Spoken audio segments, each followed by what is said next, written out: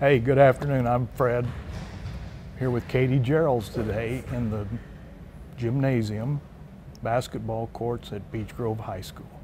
And Katie's got a basketball camp going on this week. How long have you been doing this? This is the second year. Last year was my first year, and this year seems to be a little bit more organized. Got a lot more kids out this year, and I love it. I love it. I love coming back to the city. You know, this is home, and I always feel like home being here. You know, it's fun for me even when I'm driving the bus and we just pass each other. I think Katie's home. This is really cool. Yeah, everybody seems to know I'm home when the little yellow car comes out of the garage. The little yellow car comes out.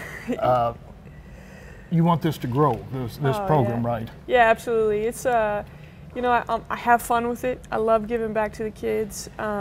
This year we were really fortunate. The Parks Department wanted to get involved, so they gave me a check to kind of cover, you know, T-shirts and awards. And you know, last year the price was a little bit more expensive, and this year I was able to drop it down because I got a sponsor. And next year maybe even get another sponsor and then another sponsor, so we can really get it to grow. Get it to grow. That would really, you know, it's good for the community. Yeah, it's great. You know, we have like 50 kids total out here this year, and would love to have even more than that next year.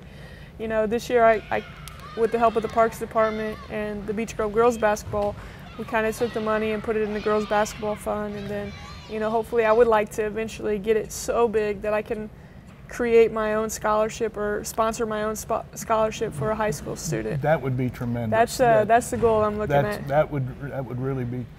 Now you've got two groups this year. Right. The younger group is up through what grade? Kindergarten through second grade. We had a couple 4-year-olds there, so they were fun. We had 21 of those kids. Last year we had 6, so the numbers grew tremendously, and it was awesome. We had so much fun with them. You know, they all play hard, they all try hard, they all want to win. Yes. Like I said, the Parks Department helped me out. We got some trophies, and we all made sure everybody get a ribbon and a certificate and a T-shirt. So we had a lot of fun with them.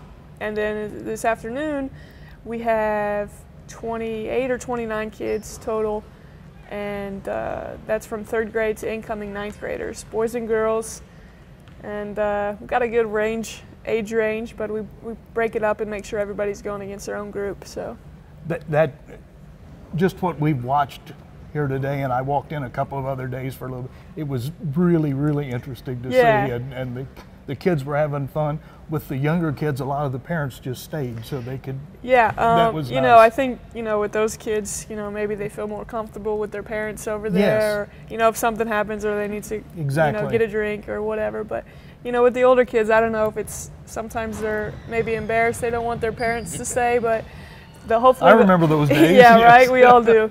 But hopefully they'll be here, and when we do the awards presentation, all the parents will be here. That would be great. Yeah. Well, I hope we get a lot of publicity out of this. This is going to be neat. And anything else we need to talk about with this? No, I don't think so. I just, you know, thank you Beech Grove High School, thank you girls basketball, Coach English, Coach McClanahan, and definitely thanks to Parks Department for sponsoring us, the city of Beech Grove. Really, really appreciated it.